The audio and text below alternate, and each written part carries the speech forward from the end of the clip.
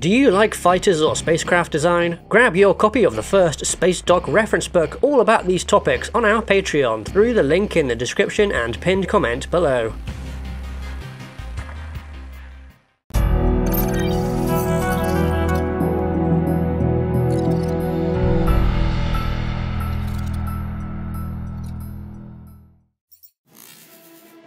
Hello everybody and welcome back to Spacedock. I'm Hojuana and today I'm going to cover my top 10 walkers, which is an odd thing to define because there's so much crossover with mechs, but I think I sort of figured it out, mostly. Starting off at number 10 is the AT-ST, which, well, it's an okay design. I enjoy its very utilitarian feeling as well as the ability to swap the side weapons in and out. The problem is that it was never really shown as anything other than a bit of a joke, as cannon fodder for trees to smash up. It wasn't until its incredible appearance in the first season of The Mandalorian that it really became an awesome vehicle.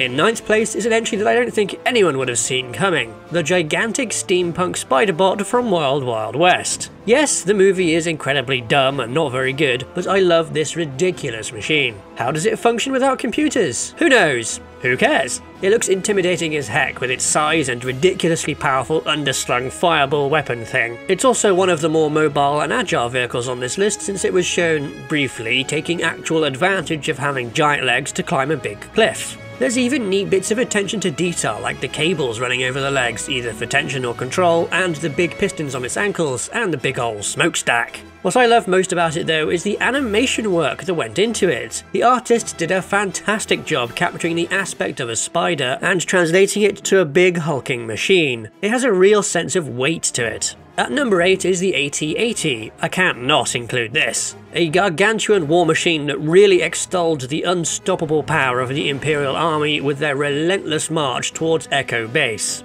Sure, some of them were taken down, but as a whole they just kept on going, stomping through the rebel defences and winning the day for the Empire. I like tanks, so of course I would like the slab of metal that is the AT-AT, though I've never understood it being used as a transport. I mean, how? Okay, jet troopers, sure, they can get down from this and would look awesome doing so, but everyone else? I guess they could fast rope like out of a helicopter or something. I also love how there's many variants of the design, like the early version seen in Rebels. I'm not terribly fond of the pointless upscaling that happens to many of them though, like with the cargo version in Rogue One, which stopped being a variant of the AT-AT because of that. The First Order one remained an evolution of the design, but not a good one. 7th place goes to the all-terrain experimental transport from the Clone Wars game I had the PS2 version of. Look, I know it wasn't a great game, but I had fun with it. I was a kid, okay? It had this thing in it, an Advanced Republic prototype that led to the Imperial Chicken Walker, and it just looks awesome with its LAAT styling and big mortars on the top.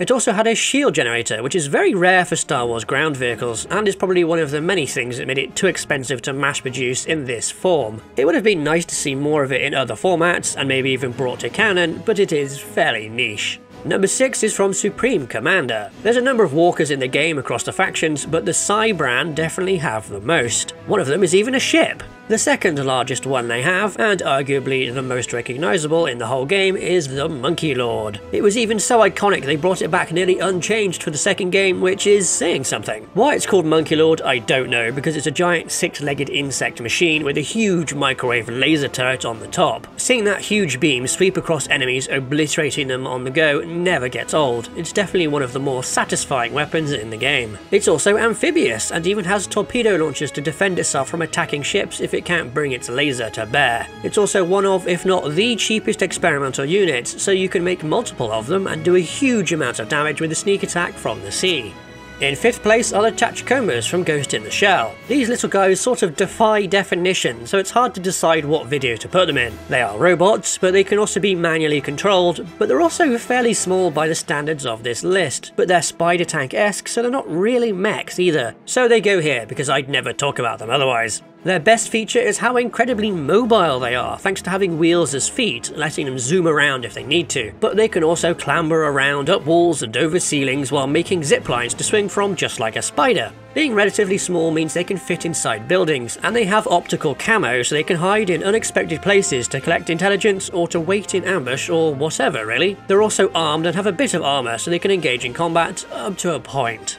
In 4th place is the ATTE, the Chonky Boy, who I actually have an old LEGO model of up on the bookshelf behind me. A very clear predecessor to the AT-AT, but it just looks better, especially with the big mass driver on the top, though even the basic form of it as a big bug is just way more interesting than the big grey Imperial cow. I think Ryan Church designed it, who has done many other designs I love all over the place, like Avatar's Valkyrie shuttle and some others in this very list. As a transport, it makes way more sense because it's actually low to the ground and can lower itself even further because its legs are side mounted. Seeing it do all sorts of neat stuff like walking up cliffs or being deployed on asteroids in the Clone Wars is also really cool, as was the modified one in Rebels. I wish more ground vehicles in Star Wars saw some imaginative usage like that.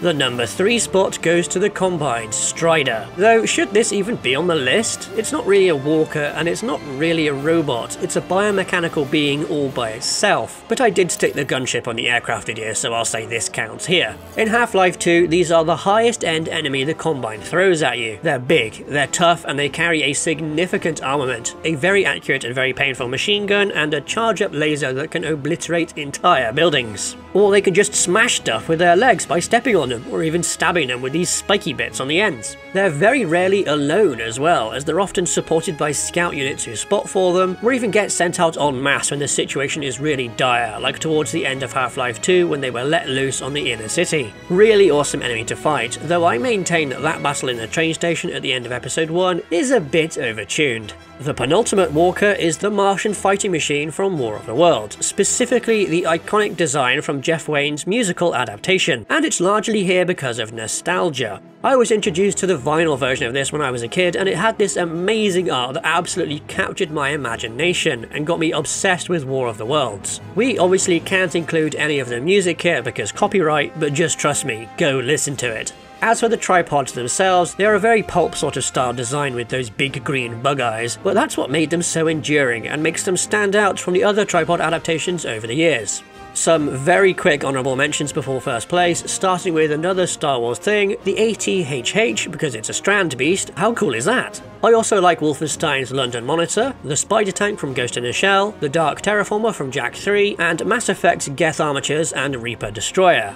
In first place, and my favourite walker, is the tripod from Spielberg's War of the Worlds. This is the ultimate version of the fighting machine in my eyes, and it's yet another design that Ryan Church worked on. They are an amazing update to the tripod, with many elements that make them feel more animalistic and terrifying than ones that came before. Things like the flexible, tentacle-like legs that still had some joints in, and the huge hooded lights on the head of the vehicle. And those searchlights really amp up the scare factor because you can tell when one is looking at you, and when they see you, well, it's all over. If you're lucky, you'll get zapped by the multicolored beam of destruction they carry, and if you're unlucky, you'll be grabbed and stuck in a crab pot for consumption. It would have been really interesting to see this film's interpretation of how the aliens feed on people's blood, but it probably would have broken the point of view of the story. There is this neat bit of concept art though.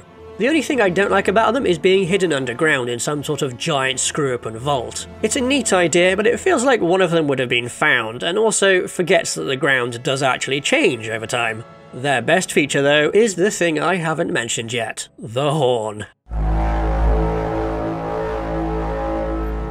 You can support Spacedock by joining our Patreon, where you can get our Space Fighter design reference book. Alternatively, you can support us directly through YouTube by giving us super thanks or by becoming a channel member. Thanks to our supporters, and thank you for watching.